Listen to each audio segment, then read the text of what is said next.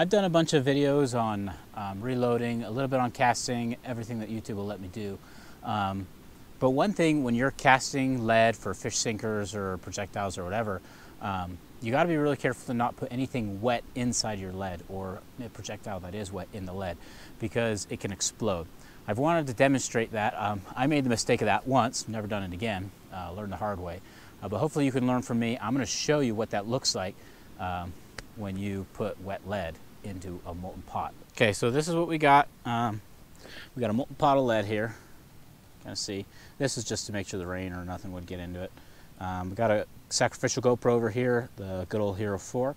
And then I got this pipe over here, and I'll be standing over here well out of the way so that when it goes kablooey, I'm not going to be anywhere close. I'm going to put a dry projectile first to show you that it's no problem when it's dry, and then I'll put a wet one, and it's going to get exciting.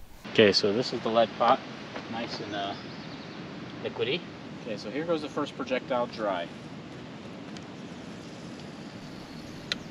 Boom, no issues, nothing exciting at all, no big deal. So there we go, getting one wet.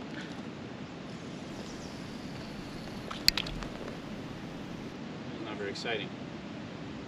Normally it goes kablooey. Let's try that again. Wow.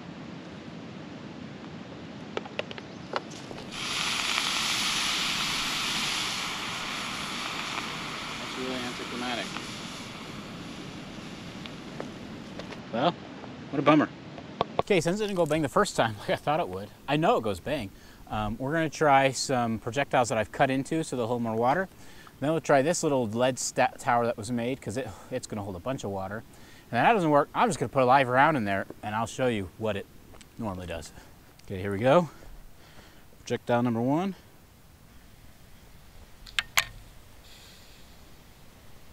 Wow, oh. Unfortunately, I got to get closer for this one.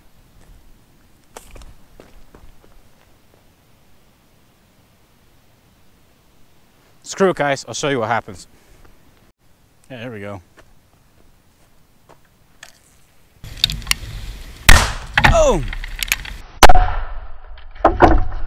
Okay, since we got lead left in there, might as well give it one more shot.